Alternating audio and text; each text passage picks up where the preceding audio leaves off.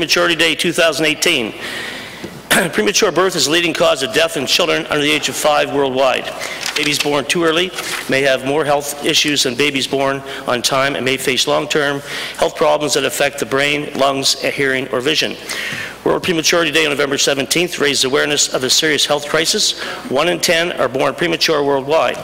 Our grandson Max is one of these babies. He was born 2 months early on November 16th, 2015 at the Moncton Hospital. Max is the son of our daughter Kate and Owen Brinson and brother to Carter. We have nothing but praise for the medical staff and everyone at the Moncton Hospital.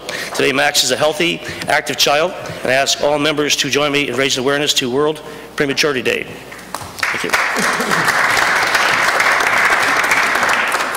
Mr. Speaker, the 50 years of volunteer service of Ed and Ike Van Oorschot of Black River NB have had a life-changing impact on the lives of families living in Greater St. John region.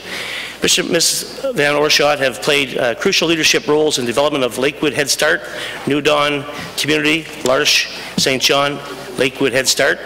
Mr. and Ms. Van Oorschot have also been involved in Romero House, a non-profit organization that serves thousands of meals every day, and Cheris, a non-profit organization run by volunteers to renovate their homes. They also continue to visit nursing homes in their community to spend time with seniors in care. Hats off to Ed and Ike on receiving the Order of New Brunswick today in Fredericton for the commitment to protecting vulnerable people in the community and throughout New Brunswick.